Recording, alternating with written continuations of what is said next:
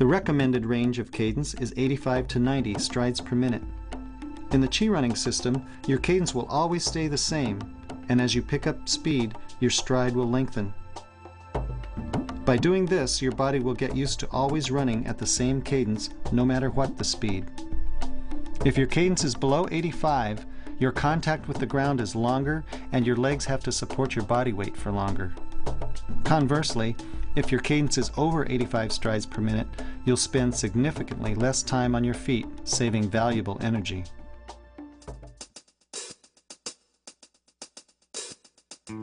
Step 1.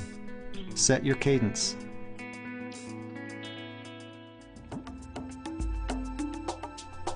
To learn cadence, the best place to start is with your arm swing. I've found it to be generally easier to keep a good cadence by watching my arms instead of my legs. My legs will naturally swing along with any cadence my arms are keeping.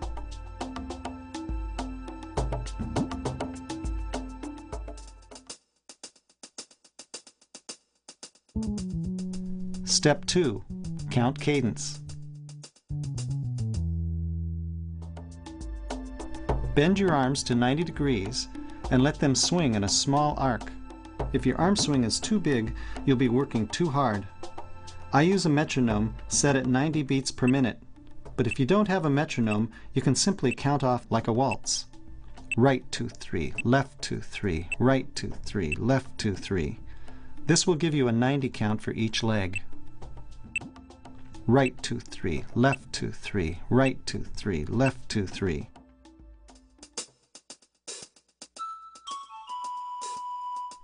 Step 3. Begin running.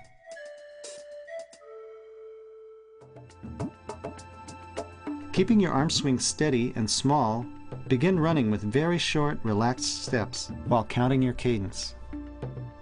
If you're used to taking larger strides, you'll have to learn to relax your legs and use them less than you're used to. If you can run relaxed at a slow pace with a good cadence, you'll be able to run more relaxed at higher speeds.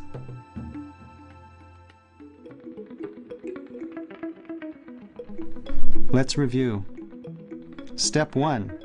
Set your cadence. Step 2. Count your cadence at 1 second intervals in 3/4 time. Step 3. Begin running while counting your cadence.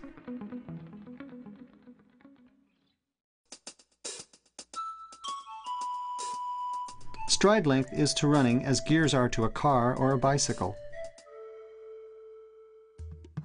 Here's a drill that will give you a sense of your body having a set of gears.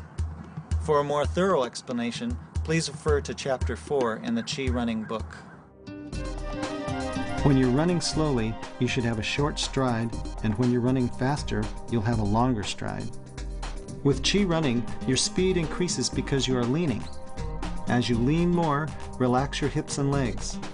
This way your stride will lengthen naturally. When you keep your cadence and increase your stride length by relaxing your legs, you'll increase your speed without your legs working harder. Here's a demonstration of cadence, gears, and stride length. My cadence will always remain at the same 90 strides per minute. As I lean more, you'll notice my stride lengthens and my speed increases, but my cadence always remains constant.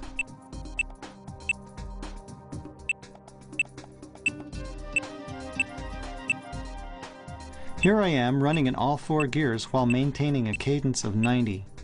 Notice the stride length and lean with each of the different gears.